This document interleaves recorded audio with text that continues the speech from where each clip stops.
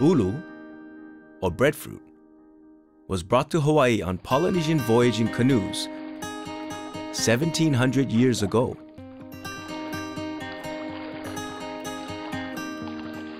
The ulu in Hawaiian culture is an important plant.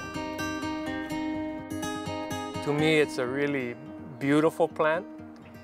And the leaves, just kind of have that real classic spreading out look.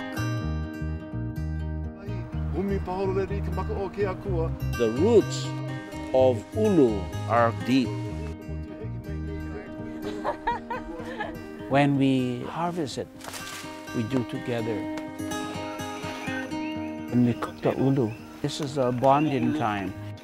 There's a feeling of place, a feeling of self-esteem, a feeling of, yeah. Once one of the most important staple crops in Hawaii, ulu has been somewhat neglected in recent times. When the fast foods came in, it took its toll. A lot of our practitioners put the stone down and walked away from it. Some never came back. Today, there is a growing movement to restore the tree to its rightful place in Hawaii, both as a food source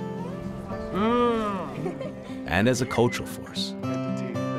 Ulu, we feed it, it feeds us. If we take care of it, it will take care of us.